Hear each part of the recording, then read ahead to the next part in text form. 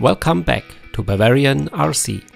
In today's video, I'll show you the flying wing called Shaka in flight. The Shaka is a lightweight RC plane that can be built from a laser-cut balsa kit, either as a pure slope glider or equipped with a small drone motor to support your hunt for thermals. If you haven't seen my time-lapse build video, then check out the link in the description below or in the upper right corner. The Shaka build kit is from FlightPoint from the Ukraine. For more info or for ordering your own Shaka, check out the link to the FlightPoint website in the description below. In the second half of my video, I will share with you my main settings, and I will also show you how I installed my Inst360 Go 2 on top of the Shaka. Now let's fly the Shaka.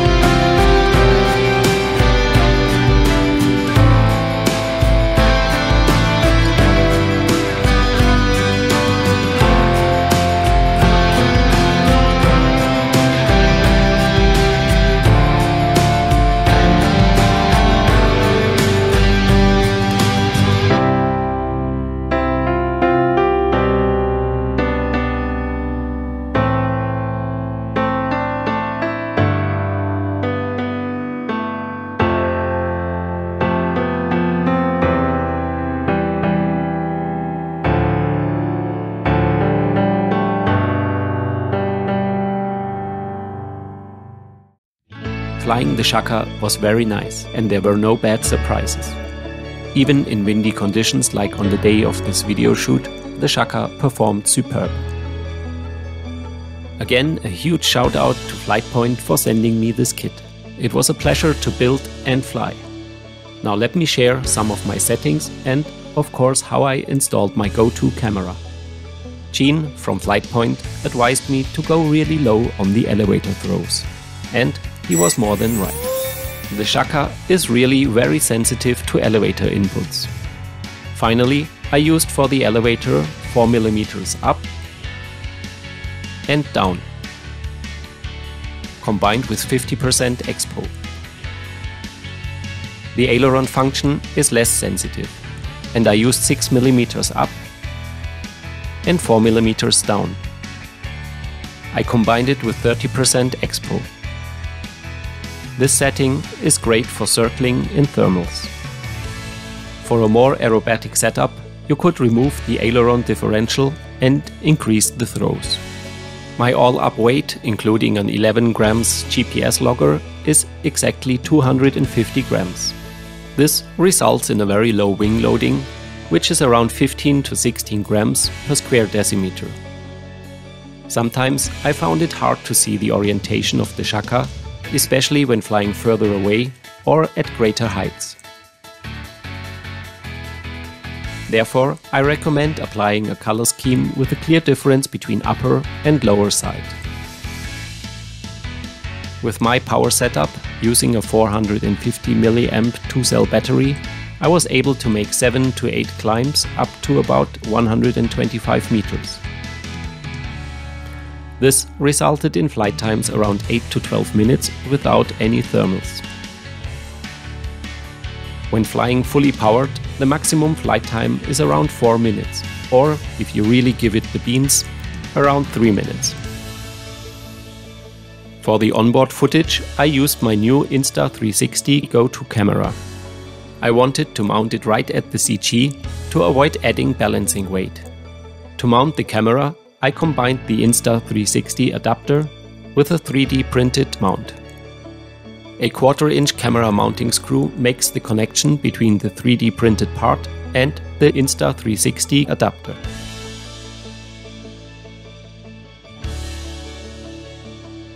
To attach the mount to the Shaka, I use two 4 mm plastic screws. They are slightly longer than the ones supplied in the kit.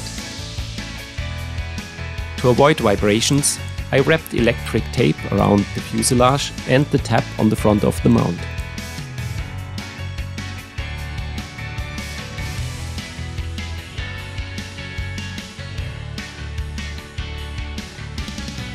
The link to my free STL files is in the description below.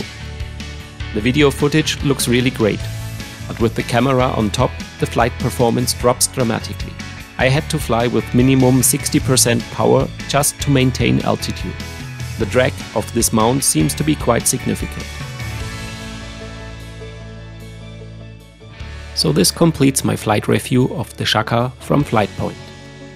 Thanks for following me along. I hope you liked my video. If yes, please consider subscribing and stay tuned for more videos. Thanks for watching Bavarian RC.